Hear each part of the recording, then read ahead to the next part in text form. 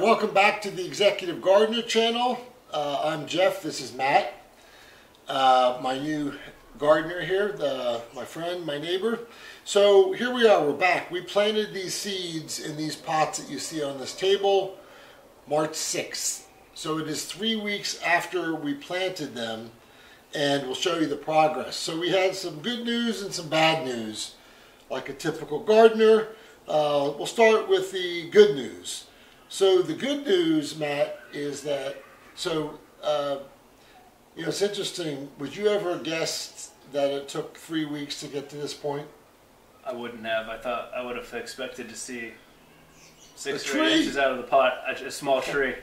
Yeah, so by the time, and I'll, let me show these up close to the camera. So this is what it looks like, you see? So not that big. This is 3 weeks of growth for a pepper plant. So you can figure by the time you get these from Home Depot, Lowe's, they're like 3 months old because they're about that big, right? Right. So this is where we are. So the good news is that I told you that I had a lot of people after our last video say, have you ever grown super hot peppers before? And the honest answer is no. I like sweet peppers or like mildly hot peppers. So I got a lot of people telling me how hard it's going to be to grow the ghost pepper, which we grew, the cayenne purple pepper, Hungarian wax, banana pepper. And the interesting thing, Matt, is that I had the most success with the ghost pepper. All the hot peppers I had success with. Where I failed was the sweet peppers. So the ghost peppers, every one of them popped up in the Order Kitchen seed starter. Interestingly enough, none of the Hungarian wax popped up at all. None of them. 4 out of the 6 cayenne purple sprouted. And all of the shishito sprouted. None of the Jimmy Nardello, my favorite sweet pepper, sprouted. It's going to happen still. Just time. I don't know. I mean, this is 3 weeks. They should have been up by now. But the danger when you buy seeds is sometimes you get defective seeds. So maybe that's what occurred. Now, what I did to ensure against, because I was really concerned about it, Matt, I was concerned about people saying I would fail, and I failed multiple times, and that's not a problem with gardening. But I was concerned is I want to hedge my bet here. And so what I did was I took, people are like, well, I'll show up the camera, start these seeds on a paper, in a paper bag, damp paper towel, and put them in here and spread them. So I did that, and 2 weeks later, all of the ghost peppers came up, and most of the Hungarian wax peppers came up. But they didn't in this one, the Order seed starter. So I don't know. That's a good little trick.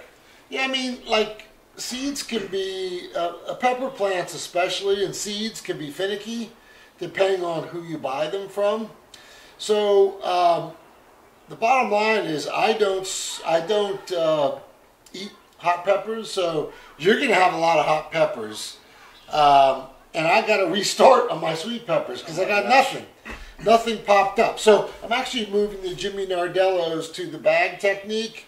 Hopefully they'll pop up. I got to figure that out. Otherwise I'll have to buy it from the store. But I'm in Pennsylvania with you now.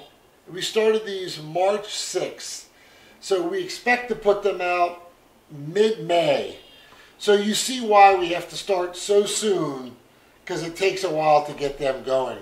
And the other thing I was going to show you, Matt, is that these peppers, when they sprout, they put these 2 temporary leaves. They're just temporary. Okay. They'll fall off. You're supposed to cut these out.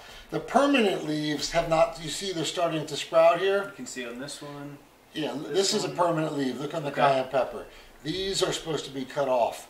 So once we get about 4 or 5 permanent leaves, we'll cut it off. How do we know what's permanent and what's temporary?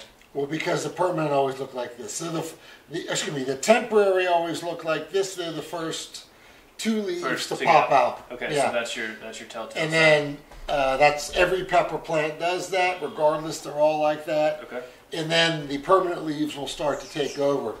So the other thing we want to do, Matt, at this point in time, they're still too young to put any fertilizer. You'll burn them, you'll kill them. Okay. So we kind of want to wait till they get to be about 3-4 inches high. Then we'll put kind of a diluted fertilizer to give them a little bit of boost. Okay. And then we'll talk about replanting them. So where we are right now, I think we're having good progress. Again, I got to start again on my sweet peppers. The hot peppers did fabulous. Plenty of hot peppers. They were easiest to grow. Sweet, not so much, but it could have been a bad supplier. That's what happens in gardening. Sometimes you fail. You start again. So I'll figure that out. So that's where we are. I mean, I showed you I'll show you again what the plants look like. These are the shishitos. So you'll see they're not, wrong way. They're not very big. And they're under lights about 8 hours a day. And they're under a heat mat 8 hours a day. So that's where we are. Nothing terribly exciting, but we're making progress. The point here for new gardeners is it does take a while. You got to have patience for peppers. Now, interestingly, Matt, you and I started the tomato seeds at the same time. I will show you, and I don't have it on camera here, but I'll show you what the tomatoes look like. They're 3 times the size. Wow. We'll have to bring those out next time. Yeah, next time. Yeah, and I grew them because I didn't think my shishitos would grow. But they did grow, and they're much bigger. But they grow faster than peppers. They're under the same grow light. So that's where we are. Part of the new gardening series. We'll come back in a few weeks, see what the progress is from now. But any other questions, Matt? No, I'd like to say thanks to you, Jeff, for your guidance, and thanks to so many fans for wishing me good luck on my initial journey here. Yeah, you're a star now. So that's it. That's this quick episode from the Executive Gardener, new gardener series for pepper plants. We'll see you next time in probably 2 or 3 weeks when these things have a little bit more size. Bye for now.